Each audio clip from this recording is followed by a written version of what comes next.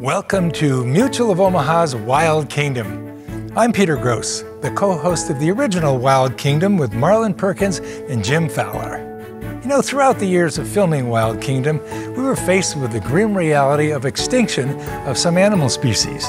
In the 60s and early 70s, animals were negatively impacted by the loss of habitat and the use of a chemical insecticide known as DDT.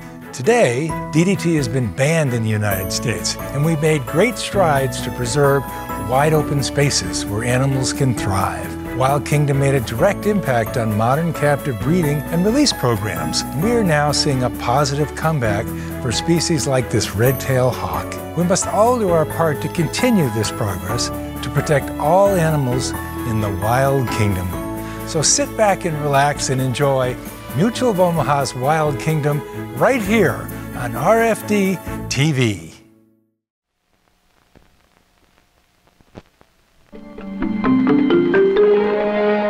Mutual of Omaha's Wild Kingdom is presented by Mutual of Omaha.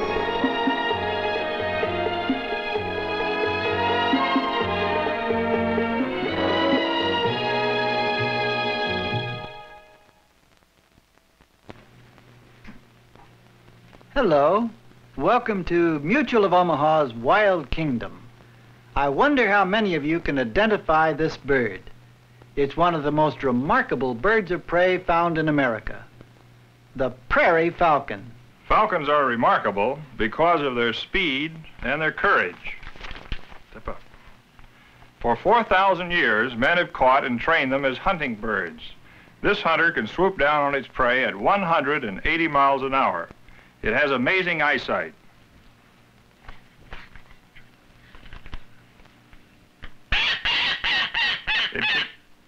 It can see its victim from a distance of 1 1/2 miles. If we had eyesight as good as this bird, we could read newspaper headlines a 1/4 mile away.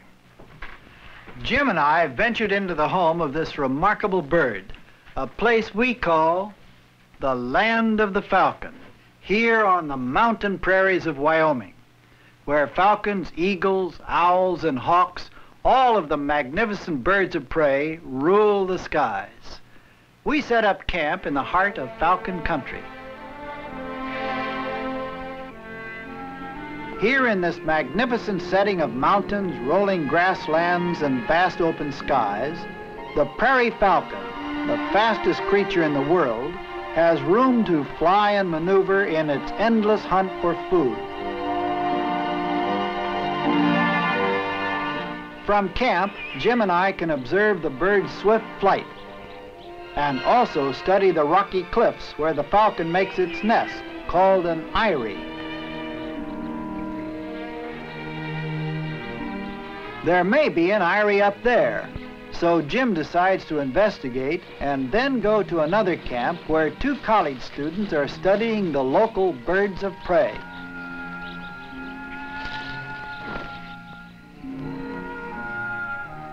Nearing the cliffs, the glasses clearly show a falcon's nest with 3 chicks in it, about 3 weeks old. And here comes the mother. But she sees below a great horned owl. He's in for trouble. The falcon won't allow intruders in her territory. The owl better move fast because she means business.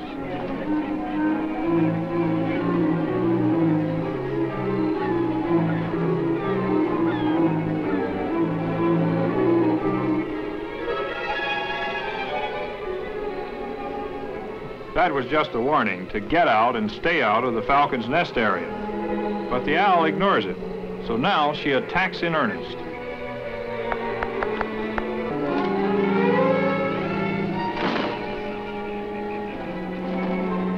Two pounds of falcon speeding at 180 miles an hour hits a target with the explosive impact of a knockout punch.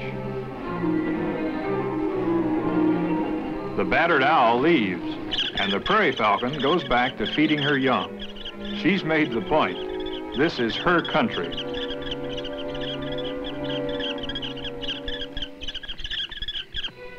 It's not long before another bird of prey who shares this land with the falcon sweeps out of the sky, a young rough-legged hawk.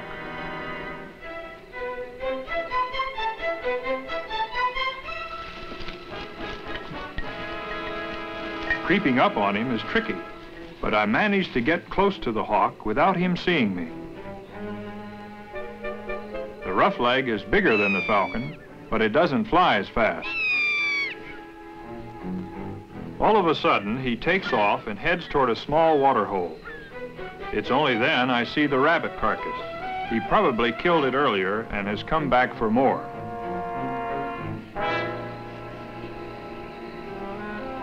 Now, 2 raccoons appear on the scene, and he's immediately on the alert. It's very likely that they discovered the carcass while the roughleg was absent, and now they think it's theirs. This should be interesting.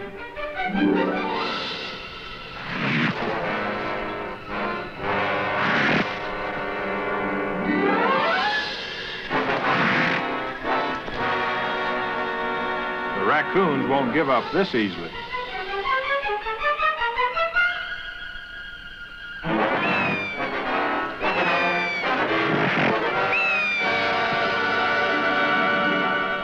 His actions and his behavior clearly show that he's young and inexperienced. An older, smarter hawk would never have let 2 raccoons rob him of his food.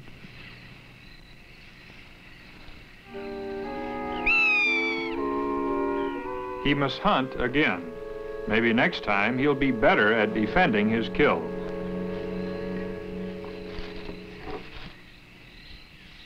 It's early afternoon now at the students' camp. Jeff McPartlin and his partner are studying the birds of prey in this area.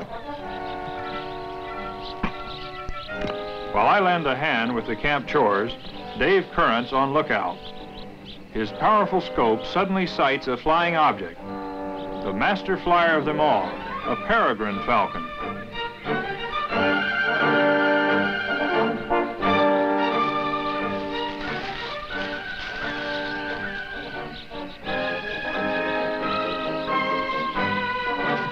The peregrine falcon that Dave sighted is a very rare bird, seldom seen in the wild, and this is a unique opportunity to film her.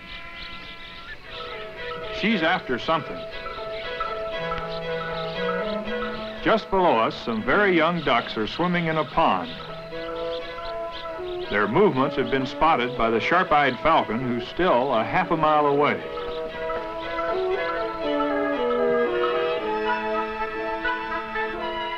Being too young to fly, the ducks instinctively run for a hiding place, but that doesn't discourage the falcon. 2 blunder back in the water, and she buzzes them, trying to flush them. The speedy falcon is designed to attack her prey in the air, not on the ground. 2 more head for the pond, and at jet speed, the falcon dives.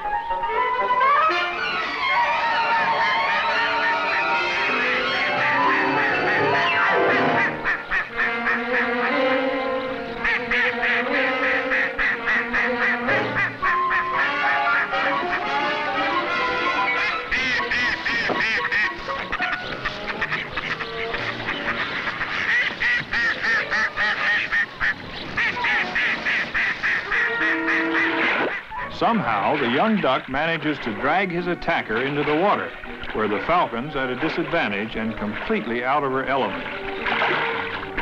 Now the duck has a better chance.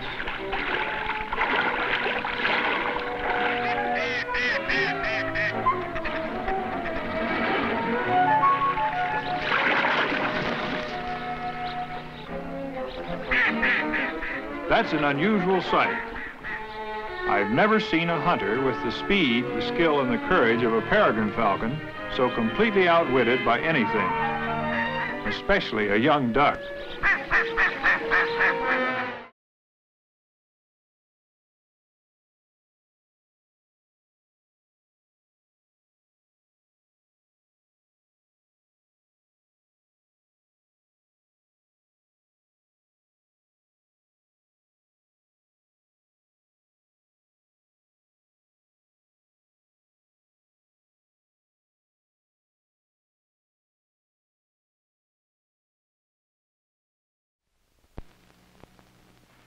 After watching the falcon miss the duck, I realized that this was a good chance to catch it.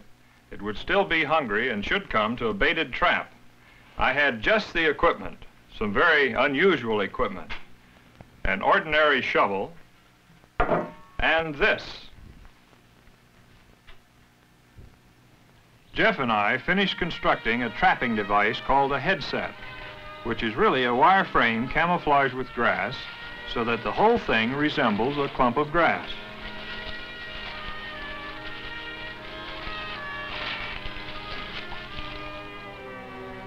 I also need the binoculars and something to bait the peregrine falcon to our trap.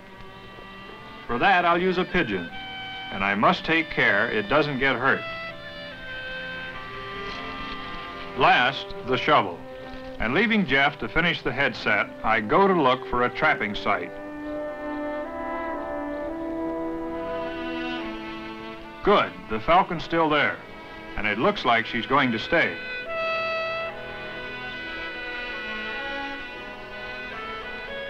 This location is ideal for trapping because it's open country and a long, narrow trench can be dug quickly and easily in sandy soil.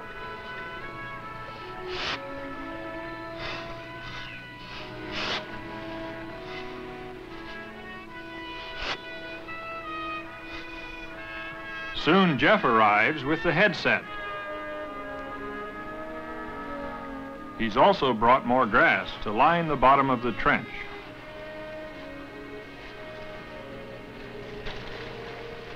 Near the lake here, the sand is very damp. So if I'm going to lie here long, I'll need a layer of grass on top too.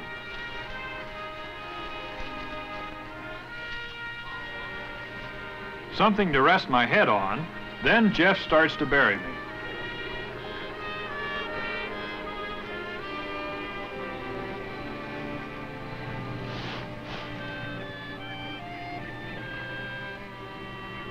Only my hands should be free.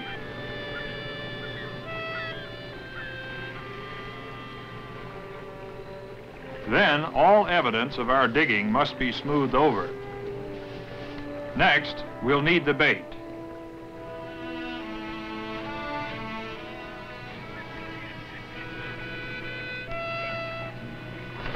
The pigeon has string tied to its leg.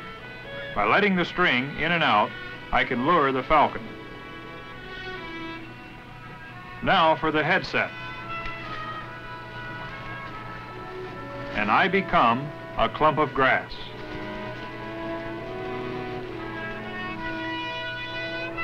My human bird trap is all ready for action. A final check. The peregrine hasn't changed position. Until Jeff's well out of the way, I don't want the bird to see the bait. When a pigeon flaps like this, a falcon thinks it's injured and an easy meal. Here she comes.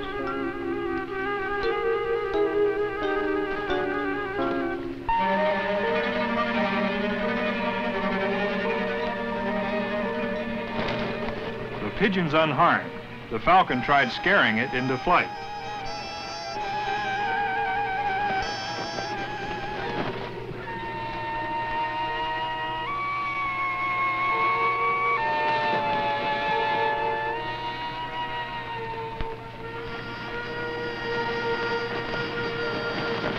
He's only hitting the wing, but now the falcon's sure he's wounded.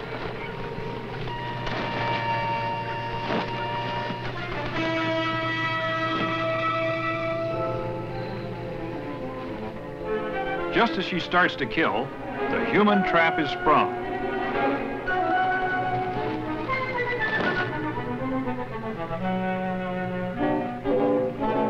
She still doesn't know what's holding her.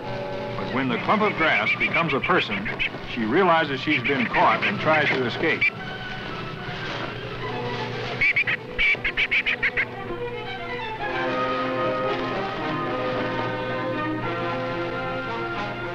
This is the most difficult part, trying to subdue a terrified bird, and it must be done without harming her.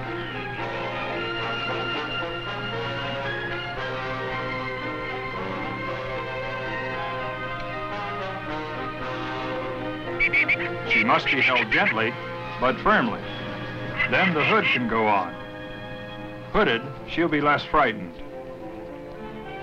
While securing it, the reason for her ineffective hunting becomes plain. There are no talons on one foot. No wonder she missed that duck earlier. The pigeon is quite unharmed by its experience.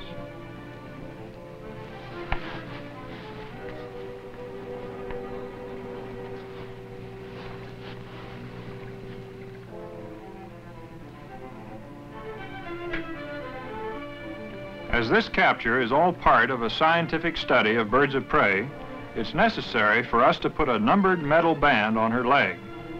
If the bird dies or is recaptured, scientists can trace her migratory movements from the numbered band.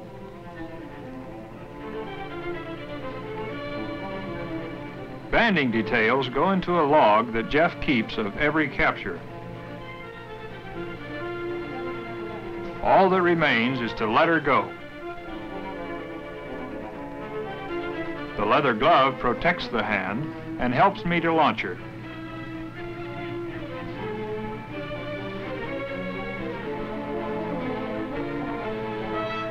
The hood is loosened. Soon she'll be free again to fly the skies of Falcon country.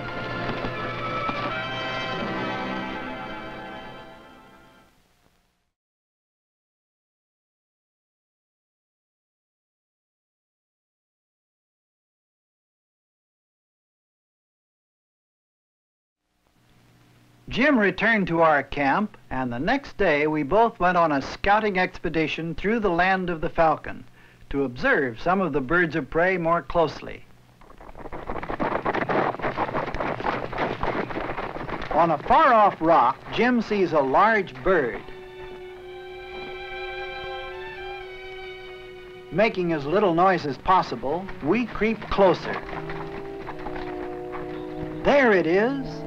The majestic golden eagle, largest and most powerful bird of prey in this area. What a truly magnificent picture.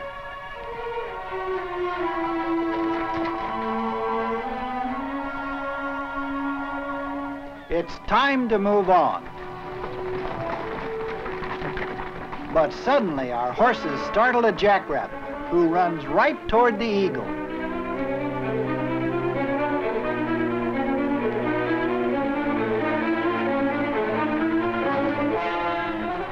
This is a perfect setup for trapping it. With fresh cut limbs, we approach the eagle and have no trouble chasing him off the dead rabbit. He flies to a rock about a half a mile away.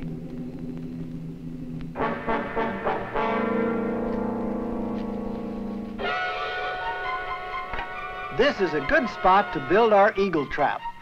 Close enough so we can keep it under observation, but far enough so we won't scare it away.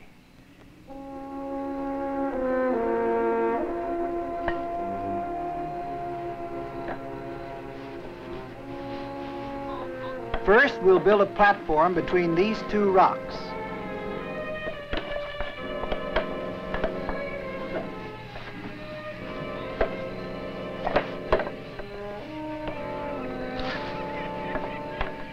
I'll collect more limbs and the rabbit carcass to use as bait, while Jim completes the rest of the trap.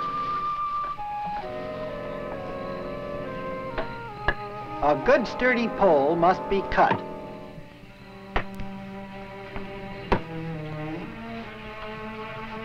It's needed to hold up the end log. Then a lot of branches will have to be laid over the logs to camouflage the trapper, who will be hiding below.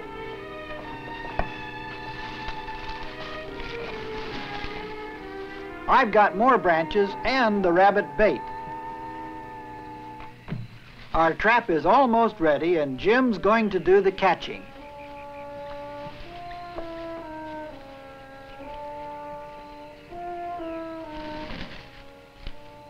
A few more branches to screen off the side, and now we're ready for the bait.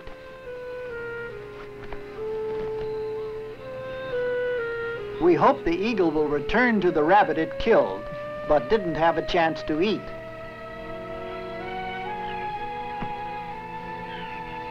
The line is slipped over the end log so the bait can be held in position.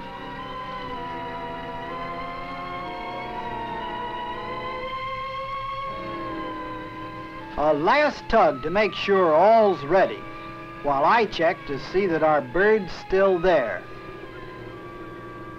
Everything is in order. The eagle, seeing one person leave, assumes both have left because birds can't count. This is a good place to hide, well away from the trap site.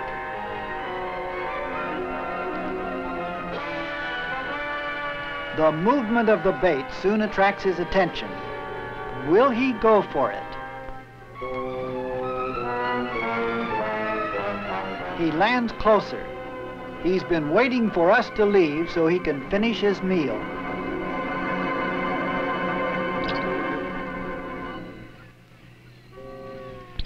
He seems suspicious, but soon caution gives way to hunger.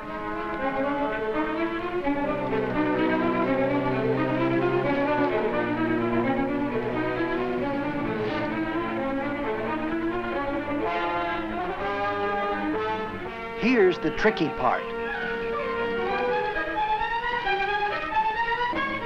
Jim's waiting for the right moment. He's got him.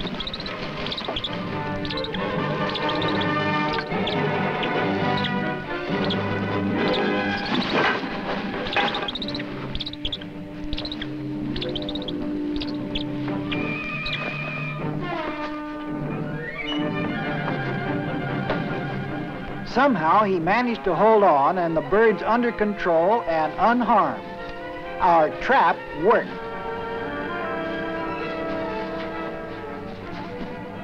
What a fine specimen. This was once called a war eagle because Indians used its feathers for their war headdresses. And I soon find he's pretty warlike. But even if he doesn't like it, the numbered band must go on. It doesn't affect his flying ability, but it does affect his temper.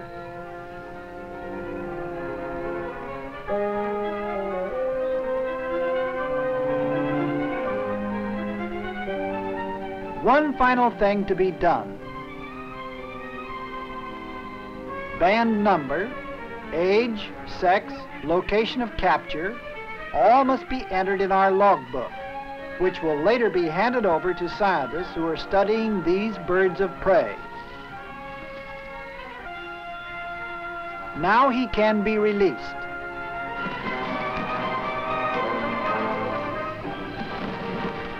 The eagle leaves, and we must also leave the land of the falcon. Ancient man admired and often worshipped the birds of prey. In the 18th century, our young country chose, as its national emblem, one of the mightiest, the bald eagle, as a symbol of freedom. Yet in the 20th century, despite all that science has taught us, that these birds are beneficial to mankind because they control rodents and the surplus wildlife population, modern man, in his ignorance, is destroying them with bullets and insecticides. In spite of game laws, whole species like this prairie falcon are slowly disappearing. If this continues, the land of the falcon may one day vanish from the face of the earth, lost forever from the realm of the wild kingdom. Mutual of Omaha's Wild Kingdom.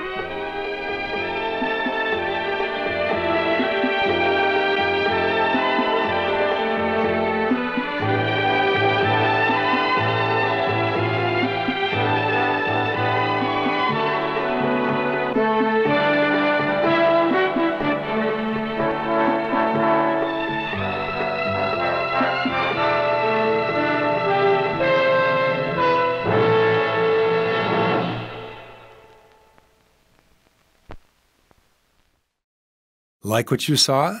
Follow us on Facebook, Instagram, and YouTube for more exclusive content. And visit our website at wildkingdom.com. Mutual of Omaha. Protect your kingdom.